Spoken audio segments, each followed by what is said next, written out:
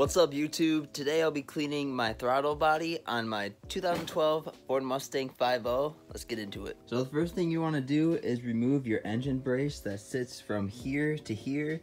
As you can see, I already took mine off, and then next what you want to do is you want to remove the beauty cover that sits on top of the engine, so then you can access the beginning of this hose. Next, the hose has a hose clamp right here. Loosen it up and then wiggle it out and it'll come out just like that, and then you'll be able to see the throttle body. So what I have here is a throttle body and air intake cleaner. Make sure that this works with your car. Sometimes these work with some cars and not with others.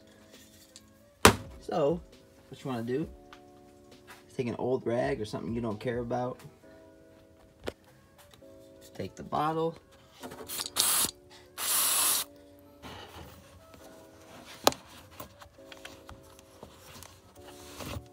So off camera, I ended up pushing the throttle body itself gently back just a little bit and sticking the rag behind there because there wasn't a lot of dirt on the outside, so I figured there would be some on the inside, and sure enough there was, and this is what I got on the inside.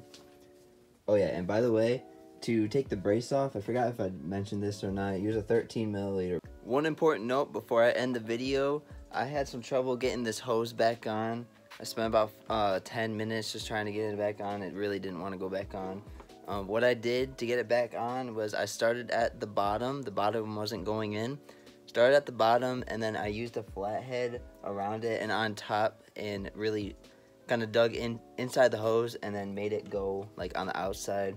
Took a little bit of work, finally got it on. Don't give up on it if you're having trouble. When to get your throttle body all clean, put it back together the opposite way that you took it off. So put the hose back on, make sure you tighten the clamp, throw the beauty cover back on, and then the brace over it, and then you are good to go.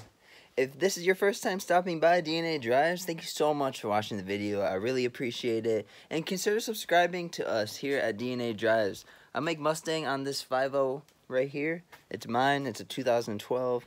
And then on the channel, we also have Chrysler 300 SRT content. And then we have a Hyundai Genesis Coupe 2016 with the 3.8 liter V6 engine. Definitely check out our cars, and I hope you subscribe to us today. Thank you so much for watching. Take your time out of your day. We'll see you in the next one. Take care.